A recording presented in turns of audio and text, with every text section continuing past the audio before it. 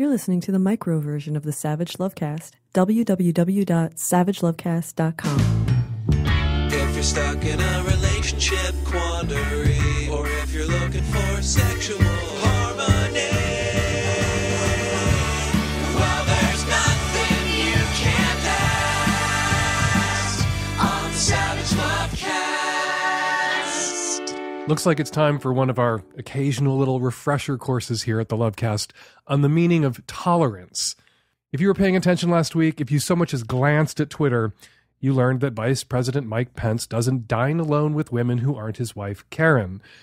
Karen, who Pence calls Mommy. Ronald Reagan called Nancy Reagan Mommy. Quick digression, Reagan and Pence both belong to the political party that's absolutely overrun for the last 3 or 4 decades with anti-gay nutjobs who think there's something creepy and revealing and incesty going on when younger gay men call their older gay boyfriends daddy.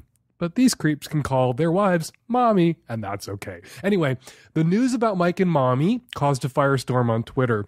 There was some serious commentary and liberal hand-wringing because deals get cut over dinner and careers get made. To steal a phrase or to borrow a phrase from a Broadway musical, which is my favorite thing to do, women want to be in the room where it happens, and that room in Hamilton and in Washington generally is often the dining room at dinner time. Mike and Mommy also came in for a lot of mockery. There wasn't just serious commentary. Mike doesn't eat alone with other women to prevent him from cheating on his wife. That is Mike Pence's words. That's how he describes it. He can't be trusted alone with someone at dinner, which suggests that all that stands between Mike and adultery is his wife, physically. If Mike is out of sight, little Mike is out of his pants. Jeremy Hooper, the blogger and author, nailed it in 3 short tweets. It's always astounding how straight Christian men admit the fragility of their sexuality/fidelity. VP can't dine alone with other women. Same with gay stuff. Undercurrent of their war has always been idea that straight men are one tempting penis away from suction. Bizarre. Whereas, Jeremy goes on, you can put me in the middle of a sex club and I assure you I will stay both gay and faithful to my husband. You should be following Jeremy on Twitter at GoodAsYou. The Onion, God bless The Onion, weighed in with this hysterical headline. Mike Pence asks waiter to remove Mrs. Butterworth from table until wife arrives. The article is just as funny as the headline. Go read it. This is all too much for Melinda Henneberger, opinion columnist at the Kansas City Star. Progressives are a Twitter. Get it? A Twitter? Over the revelation that Vice President Mike Pence doesn't dine alone with women who aren't Mrs. Pence, Henneberger wrote. Isn't it up to the Vice President to decide the kind of marriage and social life he wants to have? Henneberger's editor weighed in on Twitter. Pence's marriage outrages the intolerant. Isn't it up to the VP what kind of marriage he has? All right, this is where I have to step in and call bullshit on Henneberger and her editor and the Kansas City Star and everyone out there on Twitter making this argument now. Because if it were up to Mike Pence, I wouldn't have any kind of marriage at all. No gay or lesbian couple would. People weren't being intolerant of Mike and Mommy's marriage. People were, gasp, having opinions about Mike and Mommy's marriage, and that's different. Remember, tolerance, to tolerate, it means to put up with. It doesn't necessarily mean to celebrate or accept uncritically or to refrain from having opinions about or to refrain from making fun of. You can tolerate something. You can be totally tolerant and still have an opinion about that something, even a low opinion of that something. I am perfectly willing to put up with Mike Pence's marriage, which includes all these silly rules to keep his dick out of women who aren't Mommy. Ugh. And you know what? I personally don't care if Mike and Mommy think my marriage is sick and depraved and sinful, that it has one too many penises or whatever they think about my marriage. If Mike can put up with my marriage, he's tolerant. If not, then no, then Mike is not tolerant. And Mike Pence, throughout his political career, has demonstrated over and over and over again that he cannot put up with same-sex marriage. He famously backed directing HIV prevention funds to conversion therapy programs. So Pence actually isn't willing to put up with or tolerate my existence, much less my marriage. And to style Pence now as the victim of intolerance because a lot of people, including a lot of straight people, made fun of this silly rule is bullshit of the highest order. And you know what we shouldn't tolerate? We shouldn't tolerate bullshit. And speaking of tolerance and bullshit and women and Mike Pence, while we were all debating Mike Pence's dinner plans. Pence, in his role last week as president of the Senate, cast a tie-breaking vote. He cast a couple of them. One of his votes made it possible for states to do what the federal government, the Republicans running it, would very much like to do: defund Planned Parenthood one state at a time, in this case, instead of all 50 states all at once. Now, Planned Parenthood all along hasn't been able to spend federal funds on abortion services. So these cuts, these defunding of Planned Parenthoods all over the country, is going to result in fewer cancer screenings for women, but not women Mike Pence dines with, so fuck them. And Pence's vote is going to result in decreased access to contraceptives, which will, wait for it, drive the abortion rate up or back up. Abortion rates are at historic pre-Roe v. Wade lows right now, thanks to increased access to contraception over the last decade. Pushing policies that result in more unplanned pregnancies, which drives up the abortion rate, while at the same time making abortion harder to access, that's going to kill women.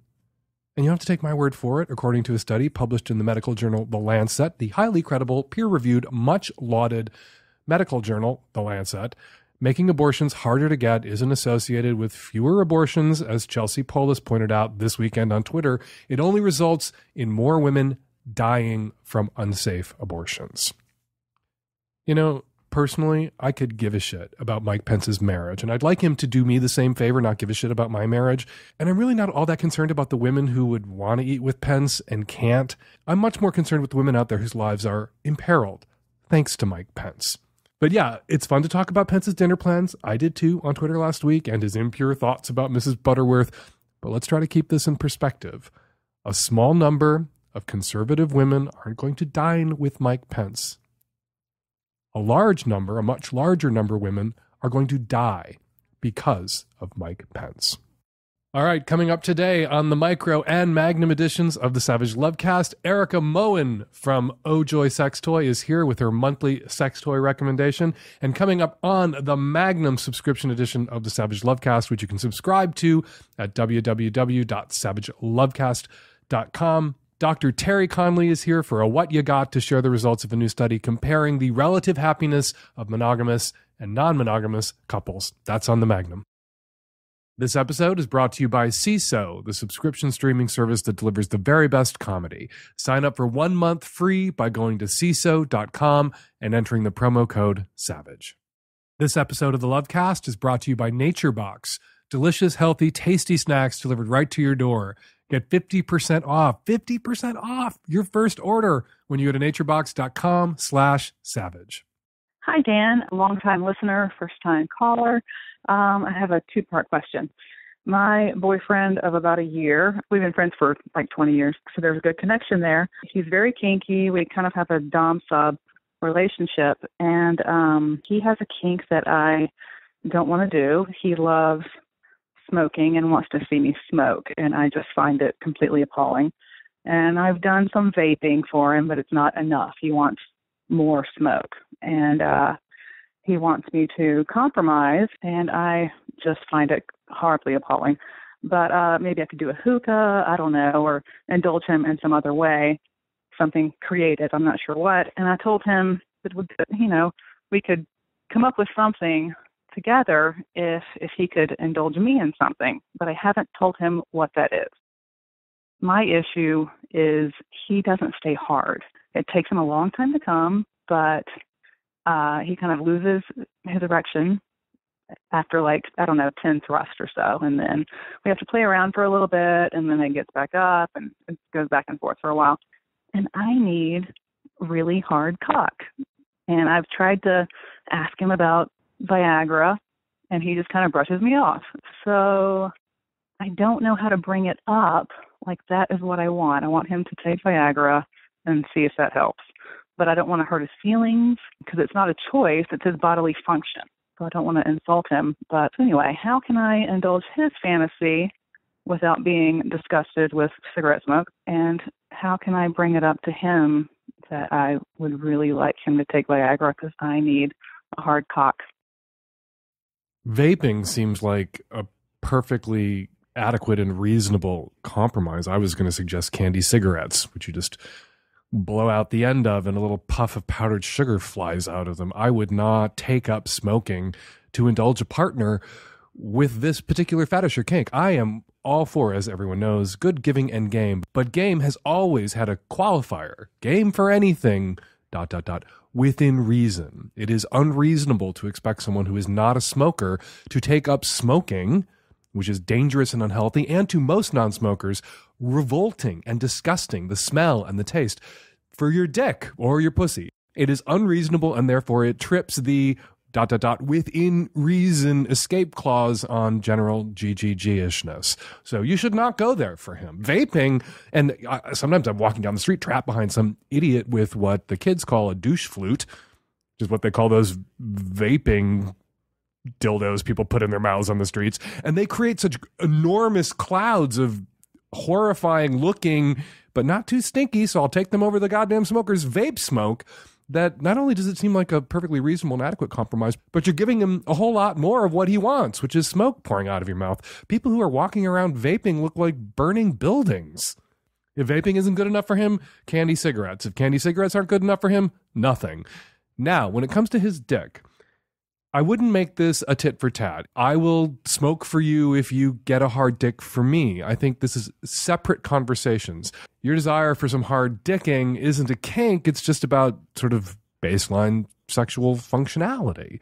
And that's where you begin this conversation. And it's going to be potentially a very awkward one for him. You can suggest Viagra. You can say to him, 10 thrusts and you pull out and you get hard again and you're back in and it's all good, but some uninterrupted dicking would be great. Have you tried Viagra? Shall we incorporate a cock ring? What can we do? And you may learn when you approach this issue that he's already tried Viagra, which is why he shies off the subject. Doesn't work for all men. And if indeed this is just how his dick works, and Viagra isn't going to do anything, and Cialis isn't going to do anything, and a cock ring is not going to really help, you may have to just work with and around his dick. And you have an option when it comes to some hard dicking, which is dildos and toys and vibrators that can be incorporated into the sex play. He may not be able to go more than 10 thrusts without having to pull out and play with himself for a little bit, or roll around with you for a little bit, get hard and dive back in. But he can long dick you with a toy. And you can then present that as a your kink for my kink if you're willing to take up smoking for this. And you shouldn't, please don't. But you could indulge him a little smoking if he can indulge you in some sex toy play using sex toys, using dildos and vibrators and plugs. And you can get your never-ending dicking from them with him there to help. Good luck. Hey, Dan. I'm a 29-year-old man from the Midwest. I've noticed a strange trend on social media lately. Maybe you can explain it to me. I have a lot of progressive friends. Many of those friends who are otherwise sex-positive and non-judgmental have been declaring that certain body parts are not sexual and that sexualizing those parts is oppressive. It started out with nipples. I'm fully in support of a woman's right to breastfeed or go bare-chested in public, but it seems like a stretch to say that nipples are only considered sexual because of cultural conditioning. Then people started saying that nudity is not sexual. For example, that there's nothing sexual about sending nude selfies to your friends when you're feeling confident about your body. The latest version of the trend is this quote: "If we really want to protect our children, we need to let go of this antiquated, repressionist need to sexualize our genitalia." I have no idea what that means, but it got a surprising amount of Facebook likes. I think genitalia are sexy, I think nudity is sexy, and I think nipples are sexy. I, probably like most people, get pleasure from showing off my own body and looking at other people's bodies. I think declaring body parts non-sexual is repressive, shaming, and not helpful. Can you help me break down this trend? Who is right here? I'm with you. Declaring body parts non-sexual does seem repressive, shaming, not helpful, sex negative. Also a complete and total fucking waste of time.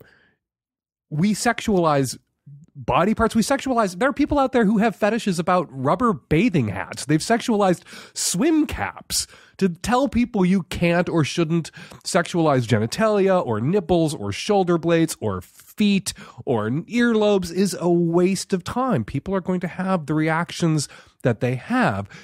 You shouldn't make someone who's breastfeeding in public feel uncomfortable by drooling or staring. You shouldn't sexualize someone or make them aware that you are sexualizing them or a particular part of their body at a time where they're not inviting you to. But if they're sending around pictures of their naked bodies, they're inviting you to look at them as sexual objects. And if they feel they have to cross themselves and somehow self-exonerate by saying, here's my naked fucking body, which is likely to arouse you, but if you sexualize me at this moment, there's something fucking wrong with you. Bullshit. That is some sex negative, double reverse backflip bullshit. And you do not have to cooperate or participate. You don't have to like those posts on Facebook, and you don't have to waste time hanging out with people who perform such bizarre and inane contortions when it comes to human sexuality. We sexualize bodies, and not just bodies. We sexualize inanimate fucking objects, materials, clothing. Yeah, everything is potentially sexualizable, and not everything is sexualized by everyone in quite the same way, and everyone should be very respectful of who they're sexualizing or what they're sexualizing and when and where they're doing it. But to declare it out of bounds, yeah, not how the human brain, human erotic imagination works. And we can shake a finger at it, but it's never going to change. They say laughter is the best medicine, and if the Republicans have their way, it may be the only medicine that we are left with. And CISO may be the best medical insurance you're able to buy in America. It's a streaming service that provides complete coverage for stand-up television and original content. With CISO, you get unlimited access to CISO original series, next day late night, hilarious stand-up specials, binge-worthy classics, including 42 seasons of Saturday Night Live, the entire Monty Python catalog, the IT Crowd, and more. Plus, CISO brings stand-up right to your living room with exclusive content from today's best comedians, on demand and commercial-free. Sign up now to catch brand new stand-up specials from all sorts of stand-ups, plus our other favorite podcast, My Brother, and Me, in their brilliant foray into television. Nancy loves it. She won't shut up about it. I have pledged to watch it this weekend. Or watch your favorite sets from comedians like Louis C.K., Amy Schumer, and Hannibal Buress. Access CISO content from anywhere at any time using iOS, Android, Roku, Apple TV, Amazon Fire TV, Windows, or Xbox One. CISO is just $3.99 per month. That's $3.99 per month, not $399 per month, for all the comedy you could want anytime, anywhere, ad-free. Just go to seeso.com right now to sign up for 1 month free with promo code SAVAGE at checkout. That's seeso.com, spelled seeso.com, promo code SAVAGE. Hi, I have a interesting, to me, relationship situation. It is a work colleague, and she actually is one of my bosses. Sometimes we travel a lot for work. We started as a friendship and would go out for dinners with groups. And one time it was just the two of us. We definitely had some cocktails and drinks and fooled around. So we talked about it after. She even said, let's not make it weird. And I said, absolutely. 2 consenting adults, friends with benefits. Until after that, she sort of escalated it. Now, both of us are married. I am in a relationship. My spouse is okay with, especially when I'm at work and traveling, that sort of an open situation. And this is actually the first time I've acted upon it. So she's been texting and chatting with me, but it keeps getting more serious. Like, I'm not giving her enough time. And I keep going back to like, I thought we were just like, when we're together at work. When we're not, obviously we keep in touch, but I'm getting the feeling that I'm not giving her the attention that she wants, or maybe she wants it to be something more. I've tried to placate her. It's tough because we are working together quite a bit to make that work tolerable, but I'm starting to get frustrating by her needing more than I am willing to give. Also, it would be, in our work situation, it would be very awkward all around if she decided to be really upset with me. So any advice on how to maneuver what I thought was friends with benefits in a work situation to making it as comfortable as possible to be able to still travel and work? Document everything.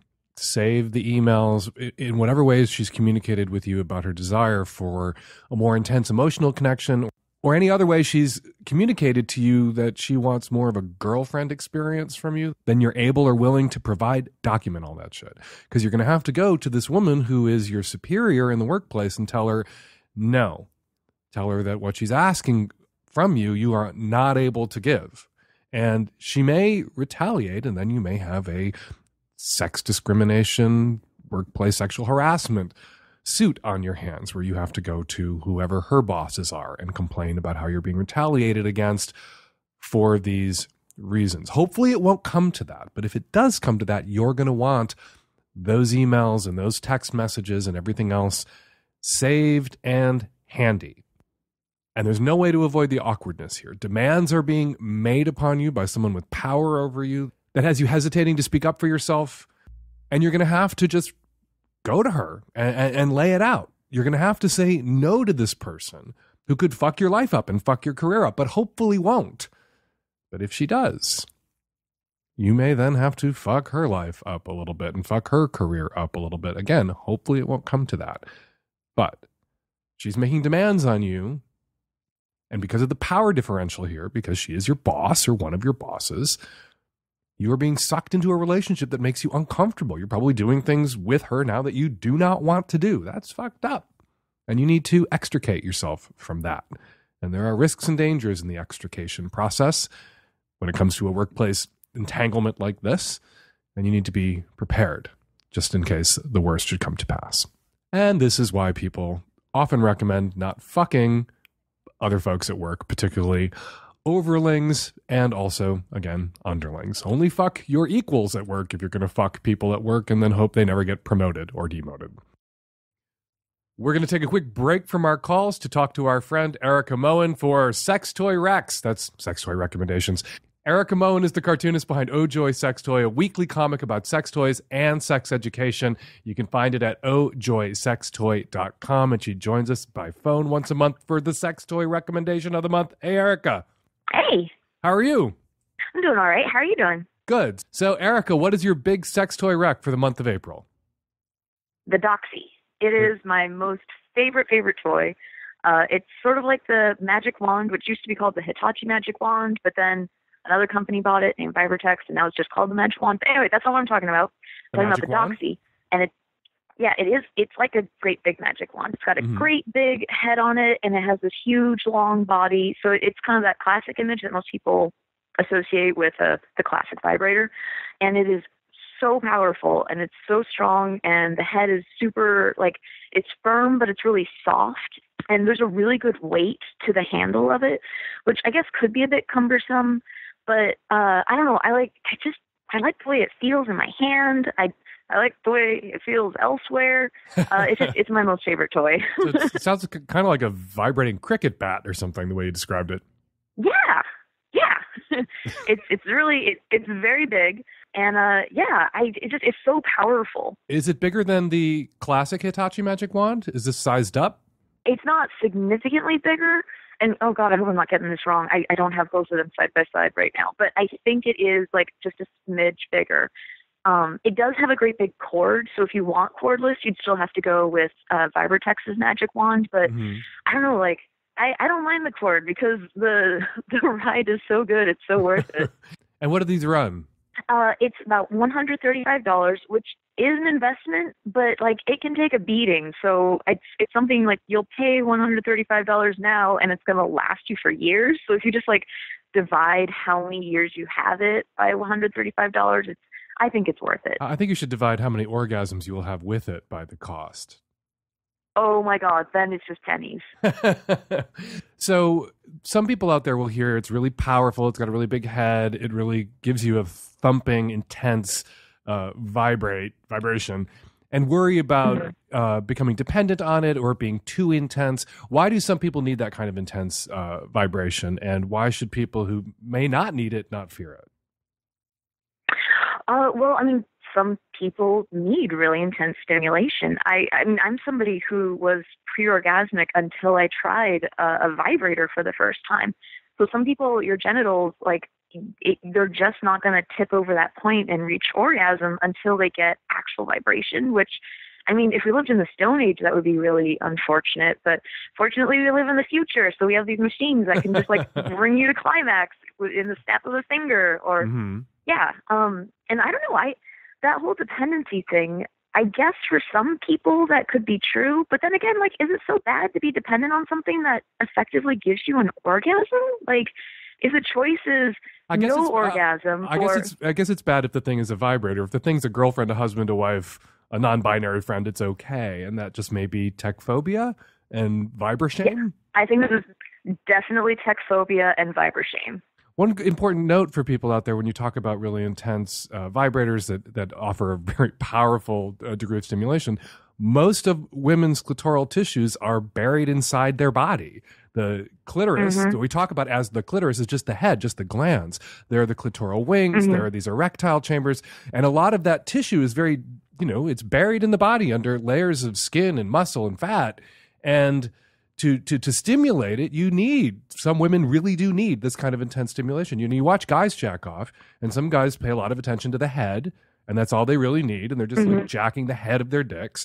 But some guys are like really working the shaft, and a woman who wants to work the shaft of her clitoris, and you do have a clitoral shaft, you have two of them, can't work the shaft from outside the body without something like a powerful vibrator. Yeah, I don't see a problem with building up a quote unquote dependency on a tool that helps you get there. And I just want to say, as somebody who didn't orgasm until I started using vibrators, once I started using vibrators, it taught my body like, oh, this is how my arousal response works. This is what gets me there. And then after I started orgasming with the aid of vibrators, I was able to learn how to do it with my hand. So like, it's not just, oh, you'll get stuck on the vibrator for life, which I don't think is a bad thing.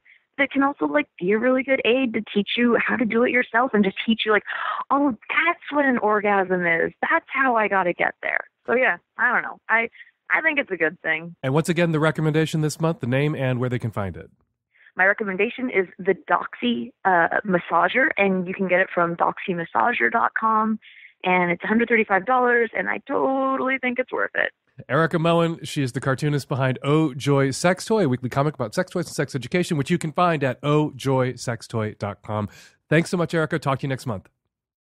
What do you do when you want a snack, but all you can find is junk food and crap? You rely on your self-control to resist the temptation? No, please. You eat the junk food. You eat whatever's at hand and handy. That's why you need to start snacking healthy by having NatureBox handy and at hand. NatureBox makes snacks that actually taste great and are better for you, created with high-quality ingredients that are free from artificial colors, flavors, or sweeteners, so you can feel great about snacking again. My current favorite snack is the garlic plantains, and Nancy is a fan of the cheddar lentil loops. The millennials all seem to like the sweet things like the Greek yogurt pretzels and the animal cookies, but that is because they are children. NatureBox recently made their service even better. Now you can order as much as you want, as often as you want, with no minimum purchase required, and you can cancel at any time. It's simple. Go to naturebox.com and check out their snack catalog. There are over 100 snacks to choose from, and they're constantly adding delicious new snacks. Choose the snacks that you want, and they will deliver them right to your door.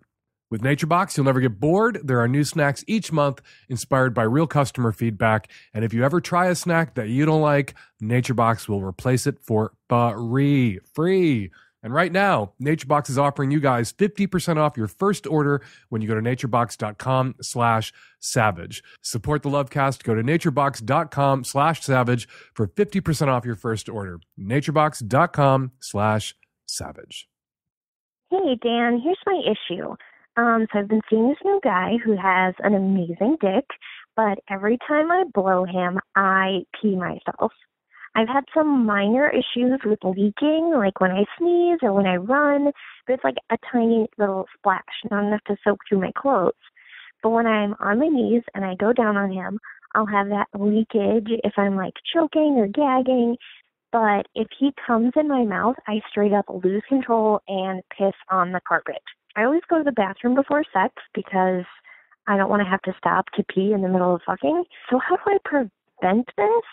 It's really embarrassing. Also, should I be worried that this is a health issue? I've always associated urinary incontinence with older women and moms, not healthy childless ladies in their 20s. One of the primary features of the advice racket is the appearance of omniscience. You appear to know everything. Your readers, your listeners, they think you know everything because you only play questions that you have answers for. You don't play the questions that you don't have the answers for.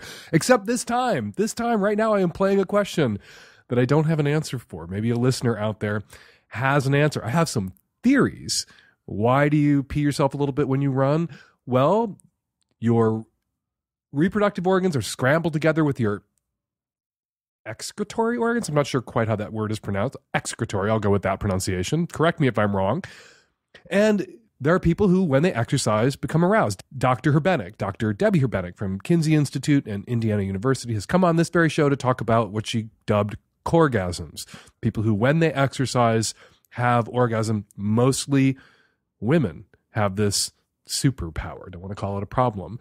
And there are then some people who, when they climax, women, will pee a little bit. Some people argue, and there are two sides to this debate, that female ejaculate is just urine and that there are women who expel urine when they climax. Maybe when you're running, you're becoming aroused and there's a little bit of pee. Maybe when you're given that blowjob, maybe you're just so aroused. Maybe there's an arousal response that causes you to wet the carpet. What can you do about it? You could talk to a doctor about it. You could listen to the show next week, where I'm sure we will get a lot of feedback about your question. But you could talk to a doctor about it, or you can move those blowjobs from the room with the carpet to the room with a hardwood or tiled floor, or to the bathtub. Hi, Dan. I've been dating my boyfriend for a little under a year, maybe 10 months. And my question involves his drinking and smoking activities. I wouldn't say that he drinks and smokes excessively all the time, but when he does, he goes way overboard with it. As a matter of fact, when he gets really drunk, he ends up pissing his pants. This has happened about 6 times in the time that we've been dating. So it's like after a big wedding or going to a concert and drinking all day, anything like that. It's not like he walks around having wet his pants in public, but he'll come home, go to sleep, and a couple hours in, he'll piss him. And he has a small bladder in general. He has to go to the bathroom a lot when he is conscious, so I think he's just a little bit too unconscious to wake himself up. This makes me really mad, and I usually don't talk to him for a day or two afterwards because it usually happens in my bed. The last time, as a matter of fact, this morning, after I had noticed that he had drank way too much and came home way too late, I actually forced him to sleep on the floor next to the bed like a dog. And there I woke up and to the sound of him peeing. So yeah, he peed on my floor this time at least, so I didn't have to fix my whole bed up. Anyway, I'm just wondering what you think about this. He needs to seek professional help. He needs to just fucking grow up and stop drinking so much. Is he an alcoholic? Is this just a problem because he has a small bladder? Should I dump him because of this? I'm just wondering because I'm too embarrassed to tell anyone else about it. We played your call and we took a vote in the room, and it was unanimous. Nancy Hartunian, Dan Savage, each and every one of the tech-savvy at-risk youth who are at work today, we would all dump this asshole. Less than a year, 6 times in less than a year, he has wet your bed. Not because he has an issue that would elicit sympathy, not that he has a bladder control problem, not that he has an incontinence issue, not that he's 70 and you're a gerontophile and sometimes you just have to roll with that. No, he gets hammered, 31 years old, gets shit-faced drunk, so drunk he can't wake up in the middle of the night and walk to a bathroom. Yeah, no. And he knows this is a problem. He knows when he has that 3rd, 4th, 5th, 6th, 7th, 8th beer, vodka, soda, whatever the fuck, pisco sour, whatever it is he's drinking, that means tonight I will wet my girlfriend's bed. And he keeps drinking and then he crawls into bed with you. No, that is some deal-breakery shit. You say to him, if you don't want to take the DTMFA advice, you say to him, when you are this drunk, I am sending you home to your house. When you are this drunk, you may not sleep in my house. So you go up to him when he orders that 3rd drink and you say, you're sleeping at your house tonight. You are not coming home with me if you have that 3rd drink, or whichever drink is the tipping point drink. And if he regularly chooses to get that drunk, if he regularly chooses to piss the bed, that's more important to him, being so drunk he's going to piss the bed than being with you, then that gets us back to DTMFA land. That gets us back to we're all looking at each other in the room. We're all making eye contact right now. It's a big crowd in here today, nodding our heads when dumping this motherfucker comes up. Yeah, deal-breakery shit. Somebody who pissed my bed 6 times in a year, not at my request because that wasn't my thing, that guy would not be invited back, drunk or sober. Hi, Dan. I'm a 23-year-old male who's been dating a 22-year-old female for a little over a year and a half. She's my first real girlfriend, and the first girl I've ever been in love with. I'm going to be moving to California to start grad school in the fall. It'll be 3 years. I'll be getting my MFA, and I'm super excited. My girlfriend and I have been planning to move together, but the closer the decision comes, the more I'm kind of having second thoughts about it. We'll be living in graduate housing in a high-income area, and the program's fully funded with a generous stipend, but I know we're going to have to be stingy. She says she's okay with this, but I'm worried that she won't be when the reality of our day-to-day sets in. And, I'm busy with school, and she's hopefully at a job that she likes, but I can't really know, what that is going to look like for both of us. I write 3 to 4 hours every morning, and she's accepted this so far in our relationship, but I'm afraid that, just as kind of the workload escalates for grad school, she's going to start feeling neglected. I don't want to set her by the wayside while I'm, pursuing my dream, but I also don't want to compromise my own productivity. Her moving with me, though, is kind of dependent on the expectation that we're going to travel after I graduate, which I'd love to do, but I'm also concerned that my career opportunities might get in the way of it. I don't want her to move out here based on a promise I can't make right now. So I don't know, am I about to ruin a good thing, or am I kind of right to be second-guessing this commitment right now? You have two options. She comes with you, she doesn't get to see much of you, or you have a long-distance relationship for this time, and it doesn't sound like it's going to be a long time that you're in this program.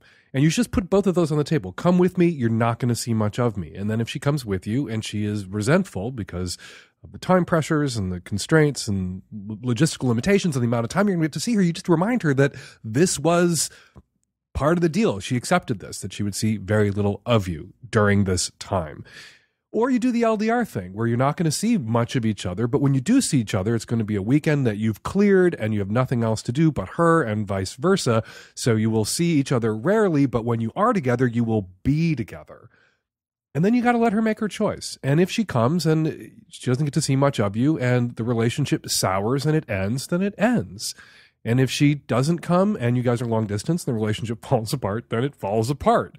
You just have to make your choices, roll your dices, move your mices. As for that other issue around traveling, if you have committed to her that you will travel with her for a time when this program is over, if she comes out there and offers you, I don't know, some financial support, if she's going to be helping you float this, or just logistical support because she's going to be helping with meals or house cleaning, or just emotional support, you owe it to her then to come through with the travel. You owe it to her then to delay the beginning of your professional career. Presumably, whatever opportunities come your way at the end of this program are going to be the only opportunities that come your way ever. So you can say to prospective employers, I'm taking 6 months off after this, or you can just delay applying for jobs until you're back from your travels with your long-suffering, patient, and still there girlfriend. Hey, Dan. So it's a 25-year-old woman from the Midwest, and I really like to sleep around with a lot of guys, and I identify as queer, but I do tend to end up with a lot of guys who are presumably straight or mostly straight. And the sort of the sleeping around and the doing things for their pleasure and feeling really desirable is sort of my thing. Like, that's sort of my kink, I guess, if you could call it that. I don't know, but it's a huge turn on for me. But I don't necessarily want to go all the way to orgasm myself all the time, or even a lot of the time. It takes a long time. I find it kind of stressful. It doesn't always work. And, I don't know, sometimes I find it more enjoyable to just skip it. So my question is that just skipping it? Is that, reinforcing the sort of tendency for, especially for sort of straight boys, to ignore a woman's physical needs, or to not, pay back their partner? I don't know, I guess I'm just kind of worried that it's contributing to that, and I like what I do, and I don't want to be creating a negative environment for other people they might sleep with in the future. Interesting your call should come this week. I was just this week reading a study at the Journal of Sex Research titled Do Women's Orgasms Function as Masculinity Achievement for Men? Quoting here from the abstract, orgasms have been promoted as symbols of sexual fulfillment for women and have perhaps become the symbol of a woman's healthy sex life. However, some research has suggested that this focus on women's orgasms, though ostensibly for women, may actually serve men. Basically, what the study found when they looked at 810 men who are attracted to women is that their investment in your orgasm isn't necessarily about your pleasure, but about their ego. It makes them feel manly to get you off. So they're constantly checking in about whether you're aroused. So they need, many of these men, you to come for them, not for you, for them. And perhaps that's better than guys who just don't care whether you come or not and could give a shit, and those guys are definitely out there. Maybe this is a better guy to end up in bed with, a guy who's really invested in your orgasm for his own selfish reasons. Perhaps better than a guy who could give a shit about your orgasm for similarly selfish reasons. That said, all you got to do in a case like this is use your words. If you're going to bed with a guy and it's not about you coming, all you have to do is say, before you go to bed, sometimes I don't come. Sometimes it really takes a lot to get me off, and I'm not always up for doing that work, so you can relax. This is going to be about you and you coming, not necessarily about me climaxing. And then you're off the hook pressure-wise. You can come or not come. If you change your mind in the moment and want to come, you can throw yourself at it. If not, you've already conditioned the guy not to expect it to be about your orgasm. And if he has a meltdown, then he's clearly one of the guys that this study was about. One of these guys who your orgasm is about him, not about you, about his ego, not about your pleasure. And if he's one of those guys, you should run screaming from the room. Hey, Dan. I'm a 34-year-old female living in the Pacific Northwest. I've been single about 4 years. I've tried dating. No one has really interested me. However, I met a guy. He's 27. Met him about 2 months ago. We have amazing chemistry. We enjoy each other's company. And we were having incredible sex. So about a month ago, the condom broke. He hadn't come yet, but he was really nervous. And I explained to him that my period was about 2 days away. So he asked if I would take Plan B, to which I said no, I didn't think it was necessary. I like to stay away from pumping hormones into my body. He was very anxious. My period did come in the next 2 days, and we had a sit-down talk about it. So I know my body really well. I tried to tell him about the rhythm method, and he wasn't having it. So we haven't had sex since. He knows I'll never be on birth control. I also told him I'd never have an abortion. I would like to have a kid in the next couple of years, but I'm certainly not trying to get pregnant right now, and he knows that. And we've had multiple sit-down conversations about it, so we're pretty much blue in the face. He has suggested alternatives to vaginal sex, dildos, anal, pretty much anything else. And while I do consider myself GGG, I do need to have sex. That's the bottom line. I think it promotes bonding when you're dating someone, and it should be the fun and the easy part. He even suggested I sleep with other people, which I'm not really interested in that right now. So he says that getting me pregnant would be the worst thing of his life, and he's not willing to risk the 2% chance of condom failure. So, Dan, I do validate his feelings, but I feel like he's being a little immature and needs to act more like a man. I told him I would take Plan B if it was warranted. If the condom broke, he came, and I was ovulating, I certainly would take Plan B. That would be another conversation. I've tried to educate him on the rhythm method. He said he would look into it, but at this point we are not having sex, and it's really frustrating. So, Dan, are there any suggestions, or do you think I should move on and find someone to fuck me? His body, his choice. If a guy called in who was pressuring his girlfriend to engage in what she regarded as high risk for pregnancy sex when she did not want to be pregnant, when a pregnancy for her would be a disaster, it would be my job, and everyone would expect me to tell that guy that he was an asshole and tell his girlfriend, if she should happen to be listening, to break up with him. The same applies here. You are pressuring this guy to have sex with you in a way that leaves him feeling vulnerable and uncomfortable, that seems to him to be high risk for pregnancy, and he's just not down. And his body, his dick, his choice. Period. The end. You assailing his masculinity is not helpful and is kind of an asshole move. If you were a real man, you wouldn't have this problem. No.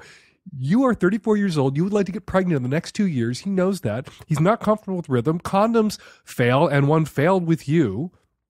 And so he's just not comfortable having penetrative vaginal intercourse with you. If that is unacceptable to you, break the fuck up with him and date someone else. But recognize that you have options other than pumping your body full of hormones and other than anal sex or non-penetrative sex with him for the rest of your life. There are non-hormonal intrauterine devices, IUDs, that you could get that aren't going to pump your body full of hormones, which may make him much more comfortable. The combo of rhythm condoms IUD as opposed to the combo of rhythm condoms ...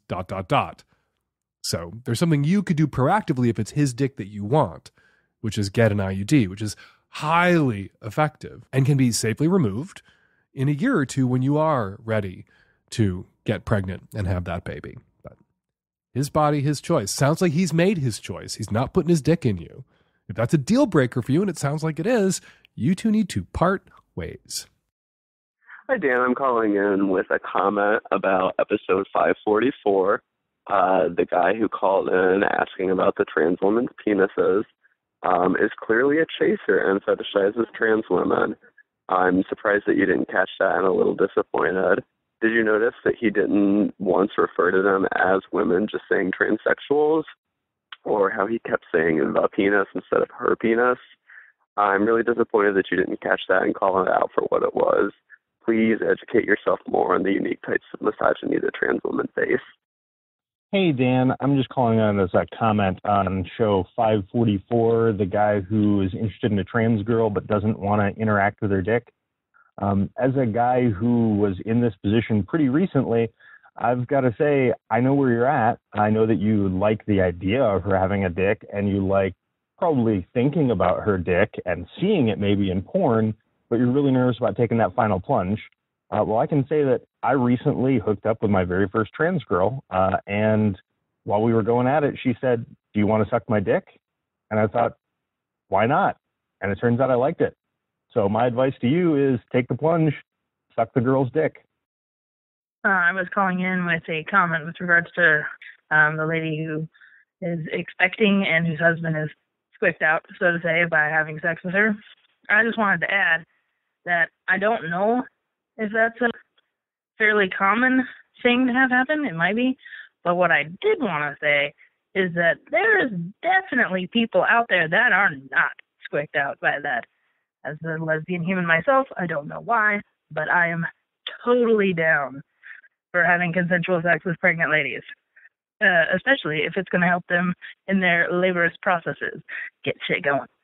So, yeah, don't worry. If he doesn't want to do you, there's somebody else out there, lady, who will do you, because you guys are hot. Before we let you go, we're going to remind you that we have a big show coming up in Portland, Oregon, a live taping of the Savage Lovecast, our Easter extravaganza on April 14th at Revolution Hall. Go to portlandmercury.com/Easter for tickets. You're going to want to be there. All right, we're going to leave it there. 206-302-2064 is the number here at the Savage Lovecast. If you'd like to record a question or a comment for a future show, give us a buzz, 206-302-2064. Read my syndicated sex advice column, Savage Love, every week in the Pittsburgh City Paper and other newspapers around the world. Follow me on Twitter at Fake Dan Savage. Follow Erica Moen on Twitter at Erica Moen. And if you want to hear more from Terri Conley, and you do, check out her TED Talk Mythbusters Gender and Sexuality Edition. You can find it by Googling Terri Conley and TED Talk. Savage Lovecast is produced every week by Nancy Hartunian and me and the tech-savvy at-risk youth and Nancy. We'll all be back at you next week with another installment of the Savage Lovecast. Thanks for downloading.